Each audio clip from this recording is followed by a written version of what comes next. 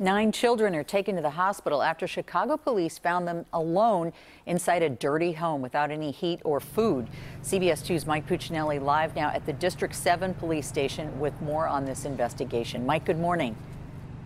Good morning, and I can tell you that police are still questioning one person to try and figure out exactly why those 9 children were left home alone for that time in that home on Sunday afternoon in Englewood. Now, the 9 kids were found in a home on West 59th Street at around 1 o'clock in the afternoon. The 2-flat has broken windows and police say is unheated. The children were also left without food, according to investigators. Now, the kids ranged in age from an infant to teenagers. All were taken to Comer Children's Hospital to be checked out. Sources say multiple families live inside that house. The pastor of a neighboring church was surprised to learn of the squalid conditions inside the apartment. We have never seen those children that were taken from that building by themselves. We have never seen those children. We did not know they were hungry. We did not know they were being neglected.